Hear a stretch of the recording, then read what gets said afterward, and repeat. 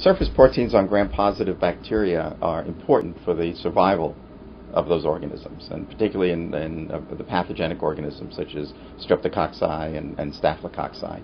They use these surface molecules to attach to the mucous membranes of humans and establish infection.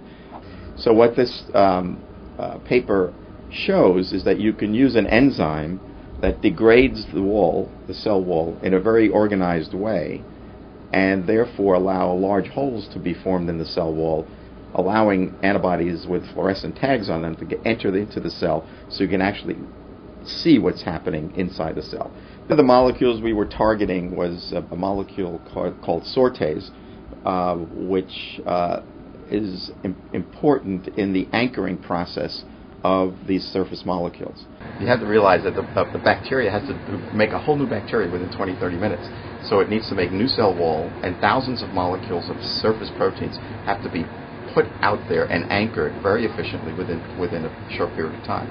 So these enzymes are very important in allowing this to happen. And actually visualizing them doing this is very important in our understanding of what is going on during this process.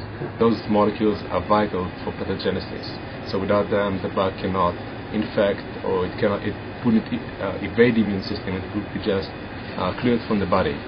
So this is why we need to understand how those proteins, how those virulence factors are attached to cell surface, and that really contributes to understanding of how the bacteria divide and how they basically, it's really the basic life of the bacteria. This technique opens the door for examining other processes. There are many processes inside a cell that we have no idea what's going on, and this would just open the door to allow us to do this in a pathogenic bacteria.